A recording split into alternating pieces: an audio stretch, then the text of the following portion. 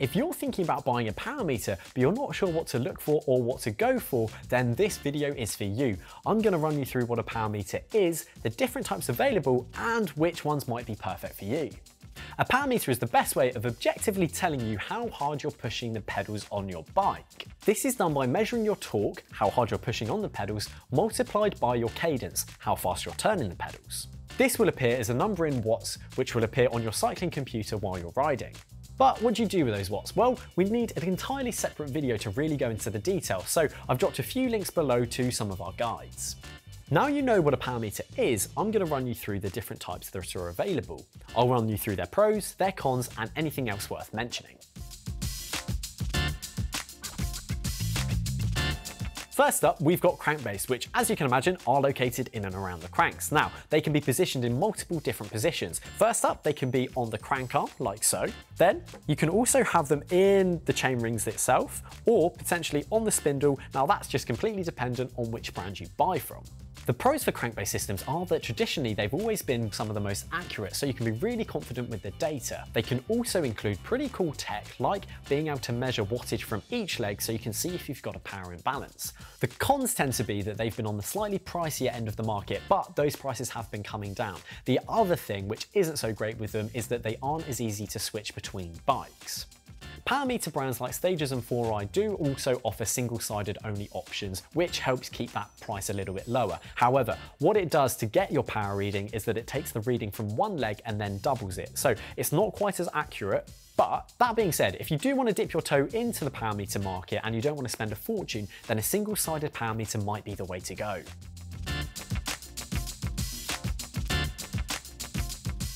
Next up, we've got pedal-based power meters, which, as you'd expect, locate all the cool tech within the pedal.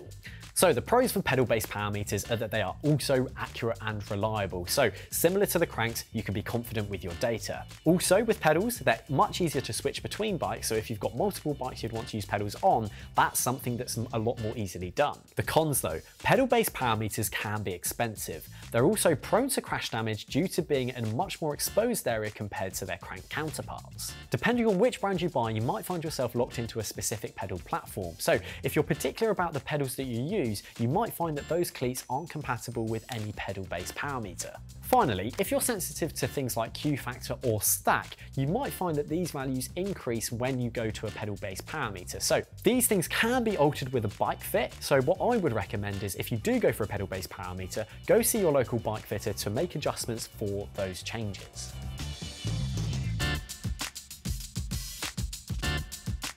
Before we get on to what might be right for you, a quick word about hub-based power meters. Now, you don't see too many of them, but the way that they worked was, again, by measuring your power through the hub. PowerTap was a well-known hub-based brand, but they were discontinued in 2021 by their parent company, SRAM. Now, there may still be a few for sale out on the market, but I would probably steer clear of them purely because you won't be able to get parts or the support should they go wrong. However, SRAM might bring them back in the future, so that's something we'll just have to wait and see for.